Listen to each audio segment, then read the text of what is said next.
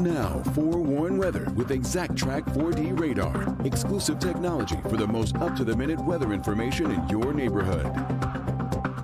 All right, on this Friday afternoon, the weekend's off to a really pleasant start. Here's a live look at Southfield. I bet some folks are probably leaving work early to start their weekend. It is a gorgeous day out there. It really is. It was a washout, obviously. I mean, yesterday, but 24 hours later. I know. Well, really even 2 hours later. Yeah, that's true. It just moved through so quickly. They were moving to the east. These storms about 45 miles per hour. So, from Howell to Mount Clemens, they were in and out, and that was it. But a lot of damage and people cleaning up today, and those power outages. And I'll show you where we stand exactly with those county by county in just a moment. There's a little freighter going down the Detroit River now, and a sailboat right out ahead of it. I don't know if you can see it right there. 81 degrees in Detroit, 78 in Howell. A lot of these boats coming back from the Port Huron to Mac Race. 77 in Pontiac, 78 in Adrian.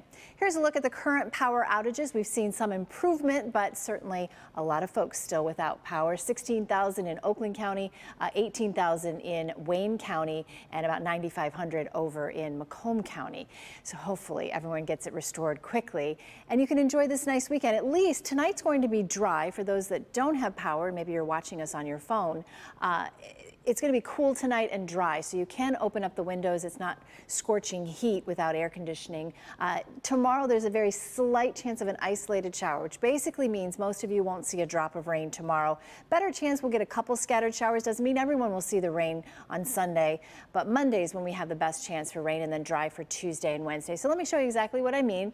11 o'clock tomorrow, we've got a lot of sunshine, a really pretty start to the weekend, but we do notice just a couple of showers pop up, but most places stay dry throughout the entire weekend. Sunday at 2 o'clock, we again see a couple of areas of rain, not expecting severe weather, but we'll just have to kind of watch for things to pop here and there. This is a good time for you to have that Forewarn Weather app, because if there is a shower near you, first of all, it won't last very long if you get it at all. And second of all, that app will let you know when it's coming and when it's going.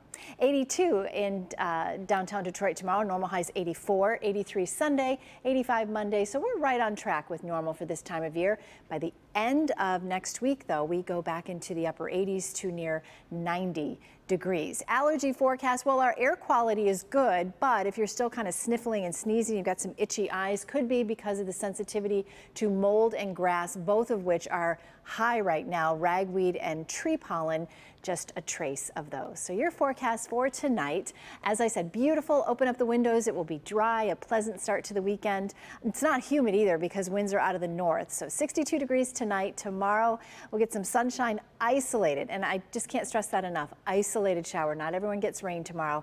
82 degrees. Don't plan your weekend around rain, but just keep an eye out on Sunday, especially for a scattered shower or two. But otherwise, sunshine, a high of 83, and then there you go. Thursday and Friday next week. Not only are we in the 90s, but we could also get some storms once again. All right. Always on the weekend. All right. I know, right? I know. All right.